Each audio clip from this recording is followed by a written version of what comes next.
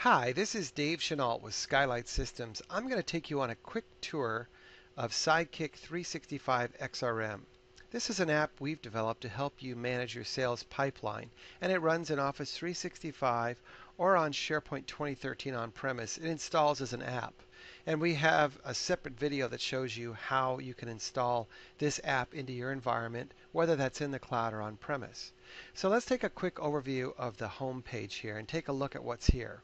We've got active tasks that are assigned to you and active opportunities that you're currently working on.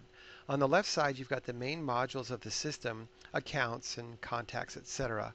And then in the top, you've got the ability to search throughout the whole site to see if you want to find information related to a particular word or topic, etc. Let's dive into a list of accounts and take a look at that right now. When I come in, I'm going to see a list of accounts that I have access to, and I'm going to look at Sam's Burgers. So I just click into that, and what I'll see is an overview of Sam's Burgers and all the information related to it. I can also see the main contact here, and just clicking on the plus sign will show me more information about that contact. So pretty handy, pretty easy to work on. And I can see I've got one opportunity, a task, a couple of notes, and some documents. So let's take a look at the documents. This is pretty interesting because we're using SharePoint, and what you'll see is that I have different types of documents in a list. And if I wanted to see, for example, this Word document, when I click on it, I'm up in Office 365. It launches the Word web app viewer, and I can now work on this, share it with other people, etc. So you're starting to see the power of the SharePoint platform and how you can leverage that for building really powerful apps, right? Because what I can do is I can leverage all the capabilities that SharePoint brings and then wrap that into a very powerful business solution, in this case for managing your CRM and your pipeline. I can also look at my notes, and we'll take a quick look at that. And what we'll see is we have a couple notes associated with this particular account. And Sergio's getting married. Make sure to stress it has milkshake, makes 3 flavors. So the idea here is I'm a salesperson working on selling milkshake machines to Sergio at Sam's Burgers.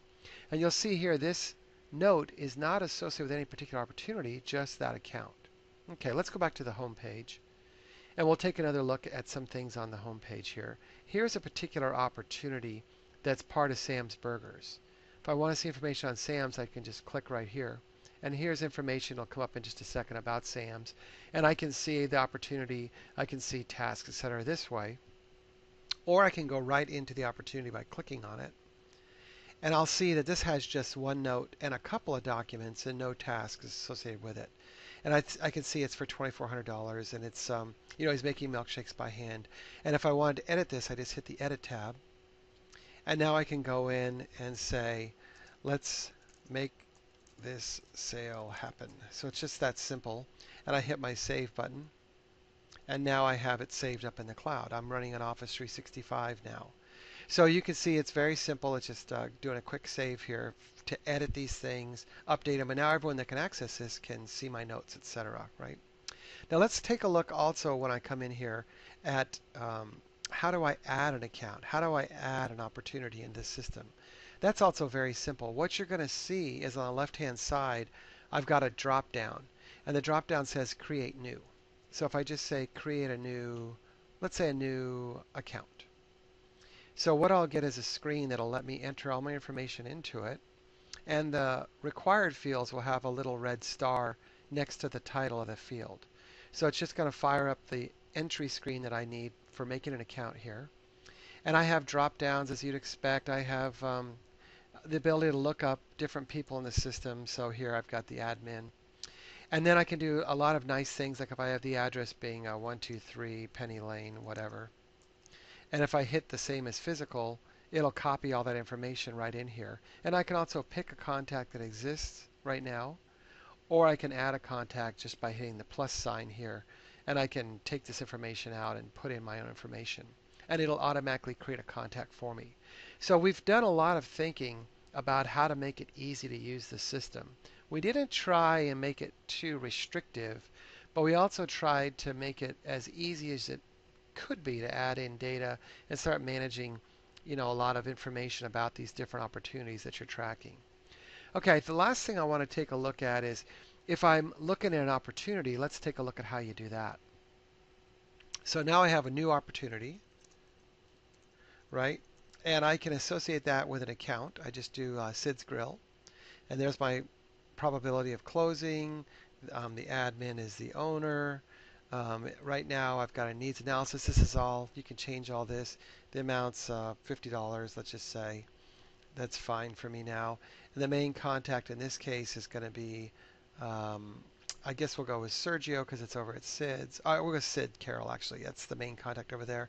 And my close date, I expect this thing to close sometime around the 19th. And any comments I have is, let's close this deal. So that's it. It's very simple. I'm going to save it. And now the opportunity has been set up, and I can now start to associate different things with it. So let's go in and do that. So there's my opportunity, and if I wanted to add some documents, I can just come to my tab here and say New Item. And as you'd expect, I can browse and do all the things I'd like to do to add in documents, etc. to this thing, right? So very straightforward. It's sort of acting as you would expect it to act. And that's the way you can go into different lists and add things in. I can go to tasks. I can say new item, etc. when I get into tasks. And I can add tasks that I then roll up onto my home page so that I can see them here. Now the last thing I want to show you is very interesting, and it's really going to highlight why we picked SharePoint and what some of the capabilities are that come out of the box. Let's say, for example, I want to find an opportunity with the word milkshake in it. So I just type in here, and I'm leveraging all the capabilities of SharePoint here with some of the search. And you'll see my opportunities list will filter to just those two, right? I didn't have it in the other one I just made. And I can just continue to do different searches, etc. The other thing that's interesting is I can do things like sort, right? If I do this, I can sort in descending order, or I can do ascending order. I can build filters to say, show me the ones that close on 7/19. Okay, so in this case, it's still got the milkshake on, so I didn't see anything. But there's the one on 7/19 when I clear that out.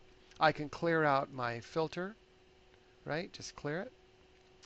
And I have a lot of nice capabilities to see information very quickly in the system. I can see information about SID. If I want to edit it, I can edit it here, etc. Right? So I have lots of very powerful capabilities to move quickly around the system, right? So just a real quick demo here showing you different things you can do in SideKick 365 xRM. I've got other videos that go into more details, but if you want to know more, just look up SideKick 365 xRM in the App Store up in the new Office Marketplace, or email us at info@skylitesystems.com. And that's SKYLITESYSTEMS.com. And we'll get right back to you with any questions you might have or a quotation. Again, this is Dave Chenault. Thanks for your time.